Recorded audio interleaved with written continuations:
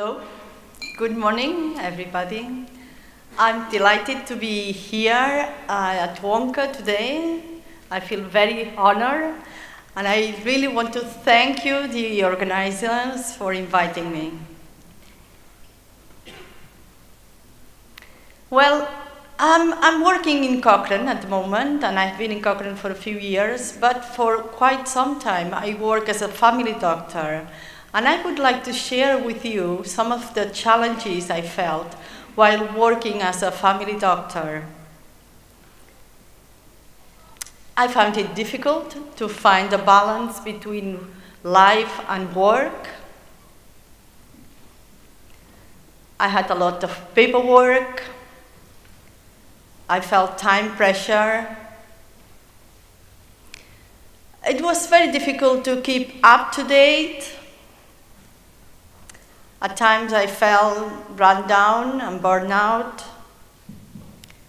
I had questions with no answers. I found it difficult sometimes to understand patients' demands and patients' needs. And I felt that resources were short. I'm sure some of you also feel some of these challenges. But you are still required, obviously, to provide a quality, efficient, and equitable health care.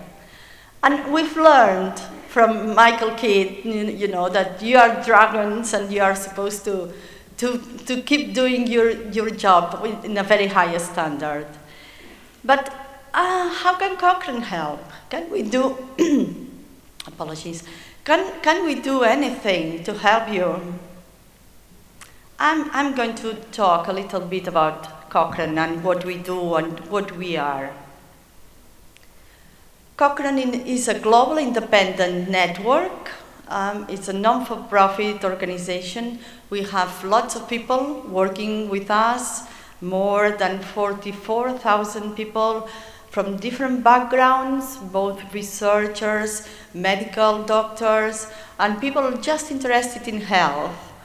And what we do is to summarize the research and just to help you inform decision making. And we do systematic reviews and other synthesized evidence. And our work is recognized as a high standard and trusted information. We published the Cochrane Library. You probably have heard about the Cochrane Library. I'm just going to explain a little bit about the Cochrane Library, but at this stage I would like to tell you that the Cochrane Library is undergoing a major transformation at the moment. We are moving into a new platform to improve users' experience. So if you have access to the Cochrane Library at the moment, you'll see that there is the old version that's been there for quite some time, and also a beta version that some of these new features are in place, but not all of them. So it's good that you are aware that, you know, we are working on this, and hopefully in a month's time we'll launch the full new Cochrane Library. So there are several databases that you can find in the Cochrane Library. One of them is Cochrane Reviews. And obviously there you'll find Cochrane reviews and also protocols. Each Cochrane review needs to have a protocol to be published in advance, explaining how this research is going to be done, how this Cochrane review is going to be performed. And also these Cochrane reviews are prepared by author teams working with Cochrane review groups, and they are published when ready. Also, they form monthly issues that can be found in the Cochrane Library. And you can also find in the Cochrane Library editorials, supplements, and there you'll find the abstracts of the colloquium. Cochrane runs a conference every single year, which is called the Cochrane Colloquium, and all the abstracts of these conferences are published in these supplements. And also in the supplements there is a method journal which is published once a year with all the innovations in methods that have been going on in Cochrane during that year. Also, in this database, you'll find special collections. Those are collections of systematic reviews around a certain topic, which are made free and available. They are freely available. Another database you can find in the Cochrane Library is Central, which means Cochrane Central Register of Controlled Trials. And then you'll find reports of randomized and quasi-randomized controlled trials. You'll find all the details about these trials, but there will be no abstract for in most cases there are no abstracts. Those are the results of systematic searches being done by each Cochrane Review group. And they do these searches in big databases like Embase or PubMed. And then they report this, they put the summary, the report of these randomized controlled trials, they publish them in Central once a month. And they are included irrespective of language or time of publication. So it's good to know that you'll get in Central the biggest source of reports of randomized controlled trials. Another database I want to tell you about, you'll find in Cochrane, is Cochrane Clinical Answers. Probably this is going to be of interest to you because what we aim in Cochrane Clinical Answers is just to use the information in Cochrane reviews to make it available to use at the point of care. What we do is to we summarize this information in a format question and answer with the data derived from Cochrane reviews. So this is actionable and very easy to use and accessible at the point of care. I'm just going to show you very quickly the format of Cochrane Clinical Answers. So this is an example of a Cochrane Clinical Answer. In this case, a question is, how does metformin compare with insulin in pregnant women with type 2 diabetes? And below this question, you'll get an answer, which is a summary of the data extracted from a Cochrane review. In this case, we have bolded the first paragraph because we felt that the answer was probably too long. And if you are in a rush and you need a quick answer to this question, just getting the bolded part of this summary, you'll get to know exactly what is the answer to that question. But if you want more details, just below, exactly below this answer, you'll get the data that has been driven from the systematic review. So you'll get all the comparisons that have been included, and for each comparison, all the outcomes that have been assessed in this comparison. For each outcome, you have a quality of evidence summary, a narrative result, and a relative effect, and also an absolute effect. This was a bit of the background I wanted to talk about in Cochrane, and now I'm going to move talking about Cochrane and quality. Well, quality is one of the principles that has guided Cochrane for many years. Since its inception, we have 10 principles, and quality is one of them, one of the principles that has guided our work. And by quality, we mean that we want to produce really a high-quality product, that we are open to criticism, and that we are keen to innovate all the time. We have developed a Cochrane strategy, or 20-20, and in this strategy there are 4 goals, and goal number 1 is about producing evidence. So the aim is to produce high quality, relevant and up-to-date synthesized information.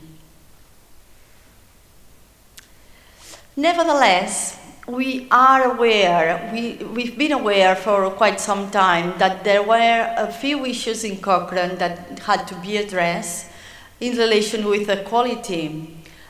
We found that there were some inconsistencies in the quality of Cochrane reviews. We found also inconsistency in the way the editorial processes were going on. There were issues that had to be addressed, like prioritization. There was a need to decrease the time to publication because it did take a long time to produce a Cochrane review.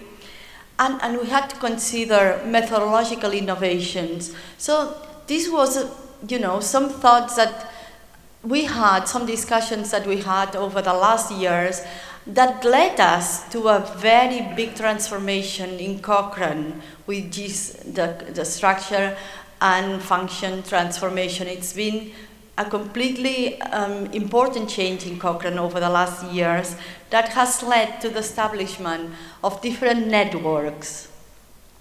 Before, all Cochrane was, there were very many Cochrane review groups that deal with different topics. They still exist, but now they have been included in these networks.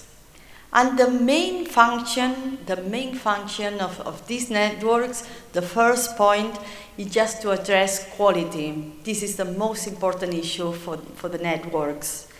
And so what these networks need to ensure is that all reviews are produced according to our standards of quality. We developed these standards, what is called the methodological expectations of Cochrane intervention reviews, the MASIR standards. Those were developed a few years ago, and networks need to ensure that all reviews follow these standards.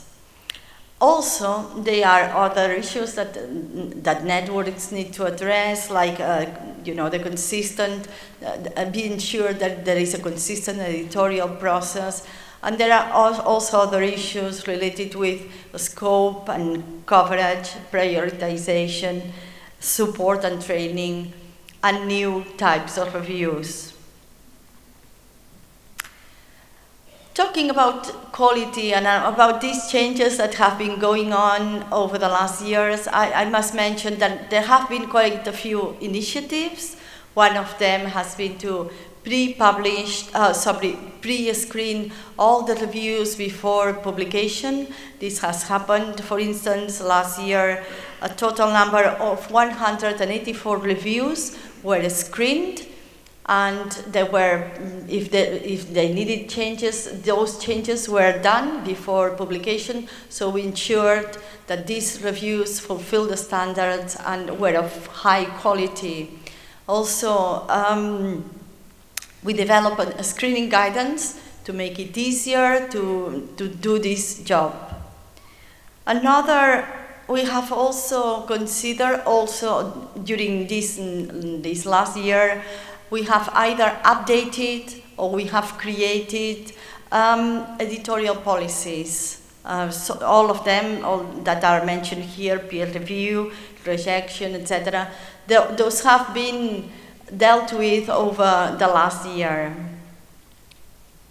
Also, there have been many changes in methods in Cochrane. There is a new body, which is a scientific committee, which takes care and ensures that all the innovations that are required in methods are taking place. And for this reason, some funds, some methods, innovations, and strategic methods funds have been developed to ensure that we are approaching this issue, that we are tackling this issue of innovation in methods.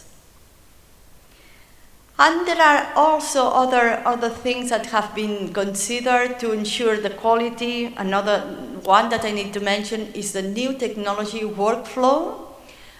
We have the Redman, our software to prepare Cochrane reviews, is going to be available online and will be a tool where other integrated softwares will work together, like Great, and also like Covidence, which is an author support tool to produce systematic reviews.